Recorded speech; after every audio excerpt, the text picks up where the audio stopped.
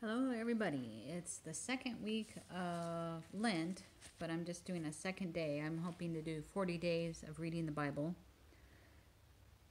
um, Genesis and Matthew, and hopefully it'll work out. I missed the pancake supper last week, but there's going to be a Friday fish fry tomorrow at the Greek church. So let's go. Friday night fish fry. The Catholics have fish on Fridays during Lent. It's a tradition that's in the Catholic Church. It's not really in the Bible, but we'll make something good of it and read the Bible together. Thanks for coming with me. Matthew 3:7. But when he saw many of the Pharisees and Sadducees coming to his baptism, he said to them, "Brood of vipers." So this is John at his baptism. There's snakes, John is at his baptism. He's baptizing people. Pharisees and Sadducees are religious, legalistic leaders, and he's calling them a brood of vipers or snakes. Who warned you to flee from the wrath to come? Who warned you about the wrath to come? The anger, the wrath, the anger is coming. Who warned you? Who gave you a warning to run, to flee, to run away from the wrath that is to come? So it's a kind of a difficult sentence. Who warned you to flee from the wrath to come?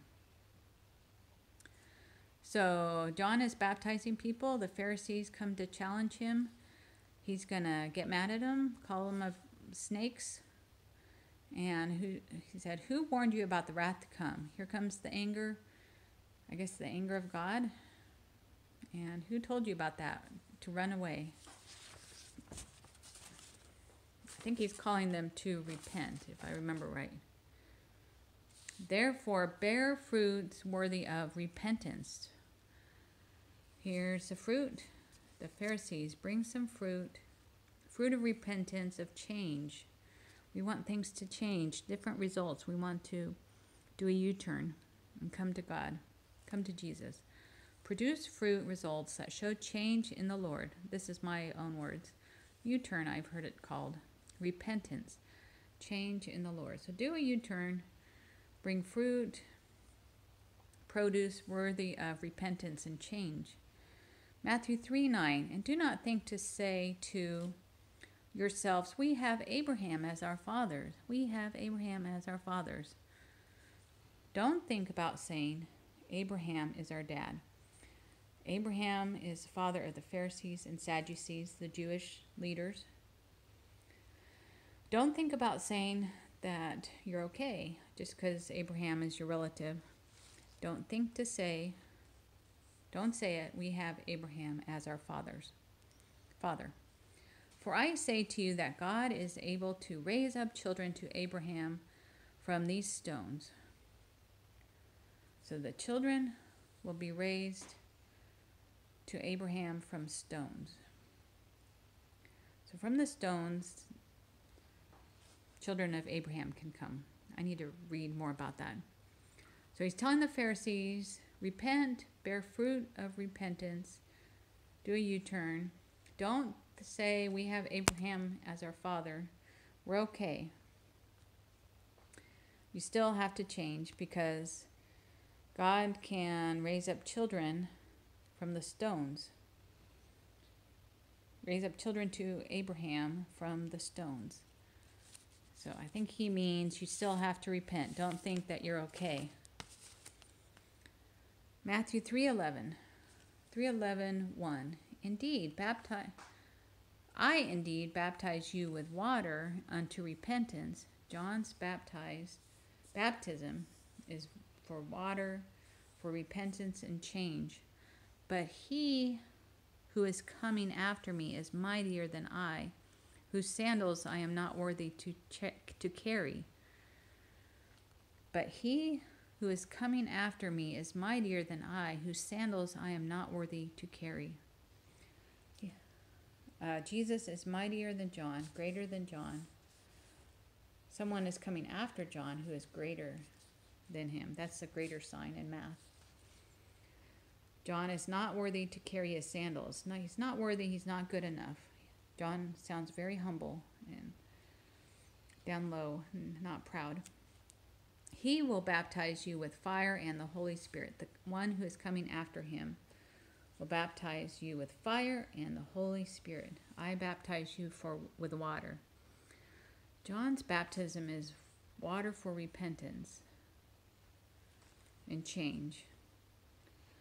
But somebody's coming after John who's greater than John. And John is not able, not worthy, not good enough to carry his sandals. So really, Jesus is coming next. John's not good enough to carry his sandals. And Jesus will baptize, put into water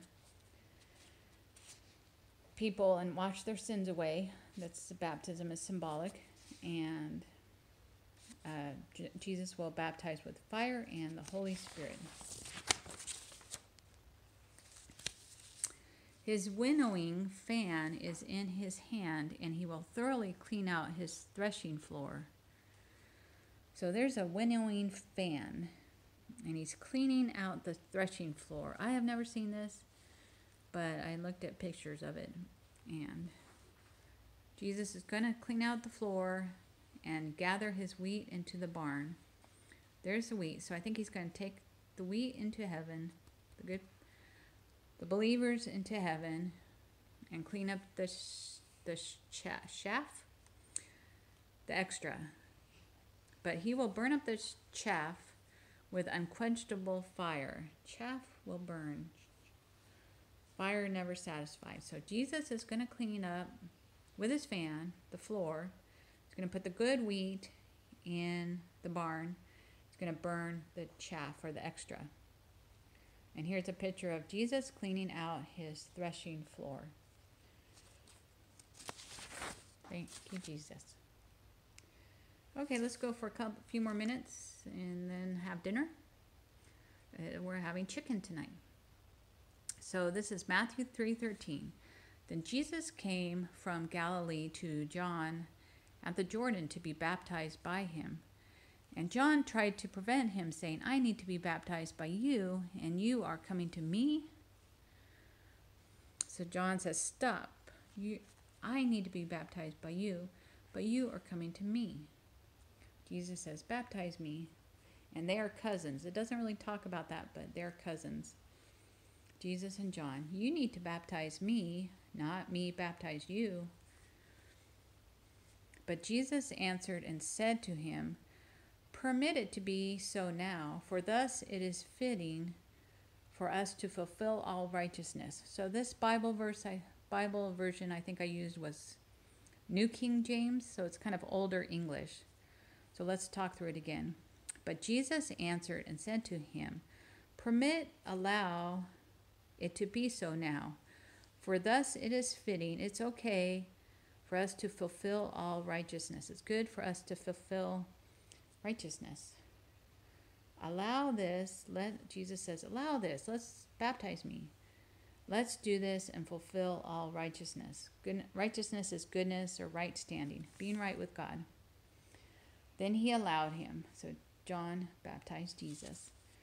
And we've talked about baptism, immersion, all the way in the water, and sprinkling water on somebody's head, like the Methodists do, different denominations, Catholics, Lutherans. Okay, Matthew 3:16. The Spirit of God descending, I am messy. Matthew 3:16. When he had been baptized, Jesus came up immediately from the water, and behold, the heavens were opened to him, and he saw the Spirit of God descending like a dove. So that's a long sentence. When he had been baptized, Jesus came up immediately from the water, and behold, the heavens were opened up, heavens up in the sky, clouds. He saw the heavens were opened. He saw the Spirit of God land on him. He saw the Spirit of God like a dove descending and landing. Descending, going down like an airplane is going to descend. The Holy Spirit is like a dove and is going to descend and land on Jesus, who was just baptized. How exciting. Matthew 3:16 again. That's okay. This was I wrote it again. Sometimes I've been drawing the Bible for about 12 years since I moved out of state, and I've done 2 or 3 drawings sometimes of a certain scenes in the Bible. So you can circle, some of them are included. You can circle what you like out of the 2 or 3 pictures. So this is Matthew 3:16 again. The Spirit of God descending like a dove and alighting on him, and suddenly a voice came from heaven saying, here's a voice from heaven. My voice, my voice is kind of high because I'm a girl. So I wonder what God's voice sounded like. A voice from heaven. I'm not a girl, I'm a woman. I'm middle-aged. But my voice is high, I believe. So what does God's voice sound like? It says, "This is my beloved Son, in whom I am well pleased." Pleased means you are proud of somebody, you are happy for somebody. So God says, this is my beloved Son, in whom I am well pleased. Matthew 4:1, then Jesus was led up by the Spirit into the wilderness. Jesus is led by the Spirit. Maybe he couldn't see the Spirit. I don't know what Spirit looks like. But I'm drawing a person to represent the Spirit. Maybe the Holy Spirit. Jesus is led by the Spirit into the wilderness. And here's the wilderness. Wild sand, trees. I should do some palm trees. To be tempted by the devil. So Jesus is now baptized and starting his ministry. I believe he's 30. And we'll talk about Jesus was led by the Spirit. Now, is it the Spirit of God? I'm not sure. Holy Spirit? I need to look that up. So the dove landed on Jesus, or the Spirit was like a dove, and a voice came from heaven saying, "This is my beloved Son, in whom I am well pleased." So is God pleased with us today? I hope so. I hope we're coming to him slowly but surely. And then Jesus was led by the Spirit into the wilderness, sand, nothing's there. And he's going to be tempted by the devil. The devil is the bad guy. He is an angel. He used to be with God, with the other angels, and then he rebelled and left and took other angels with him. So watch out for the devil and resist the devil. And we'll talk more about that tomorrow. Have a good night.